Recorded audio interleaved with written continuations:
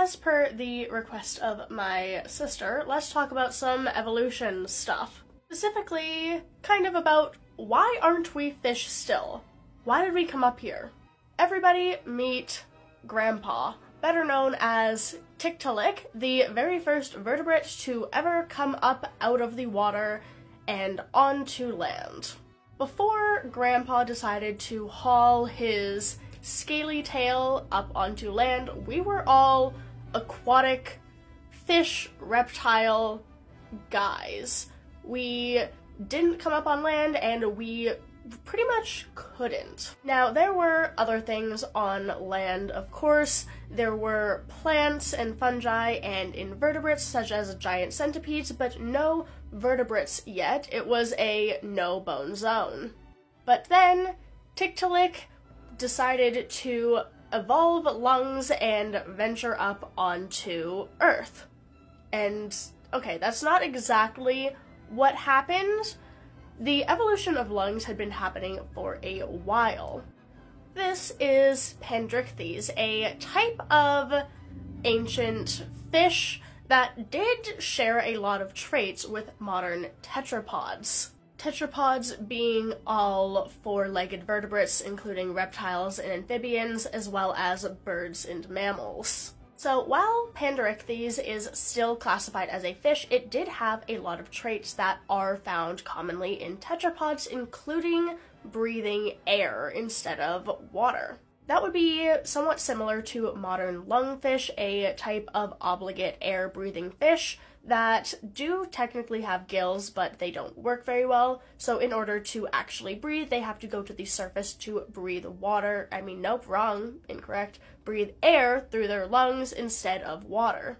But why did air breathing and lungs evolve? Why go through all of that pressure and changes to evolve an entirely new breathing system? Well, there was a lot of stuff going on in the water. It was very, very heavily populated, and land was a pretty much open niche at the time. Like I said before, the only things up there were plants, fungi, and invertebrates. There were no, vertebrate large mammals or animals at all that existed on land. So it's an entirely new, empty niche. However, to take advantage of that niche, you need to be able to breathe air.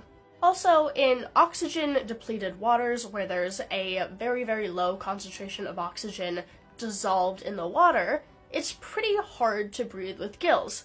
But there's a whole lot of oxygen-rich space going directly up out of the water into air. So to take advantage of this new oxygen-rich area, lungs evolved to allow us to breathe air.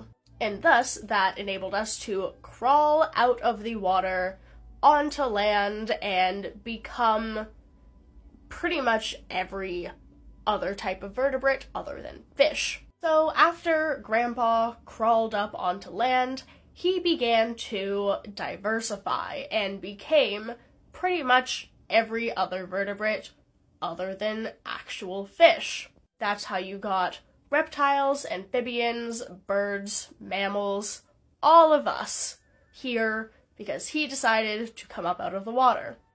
Okay, again, not exactly. There was a heavy evolutionary pressure to evolve out of the water onto land because, again, it was almost an entirely empty niche that could very, very easily be taken advantage of out of the much more crowded aquatic vertebrate scene. But why did some of us, being land vertebrates, go back? Why do we have things like whales and dolphins and manatees and seals that are entirely or almost entirely aquatic? All of the aquatic vertebrates, other than actual fish, were land vertebrates at some point. This is one of the earliest whale ancestors, and this is a modern whale. So modern whales and dolphins and all them were on land at some point a long time back in their evolutionary history after they diverged from Tiktaalik. But as you can see, they gradually became more and more aquatic again. Why?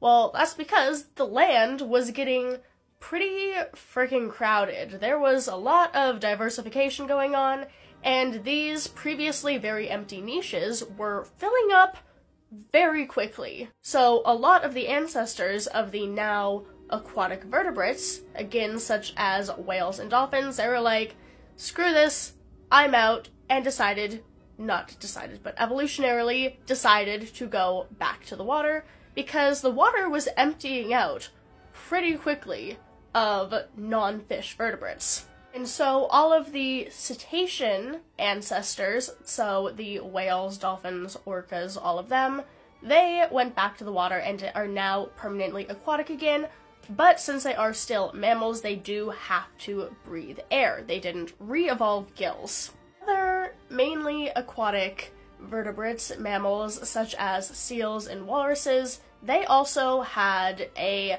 mostly or semi-terrestrial ancestor as well. They evolved from guys like these, which were mostly terrestrial but still occasionally came to swim in the water, and then eventually they just evolved back to being what you see today, mostly aquatic but still partially terrestrial seals. So all of us guys that went back to the water did so because evolutionary pressures were like, there's too much shit on land, get back in the water. Go back to where you came from. But they are still tetrapods, they're still mammals. We didn't evolve back into fish. Nothing has went from fish to not fish to back to fish. Everything that is not a fish started out as a fish in terms of vertebrates, and everything that is still a fish was always a fish, even though fish don't really exist.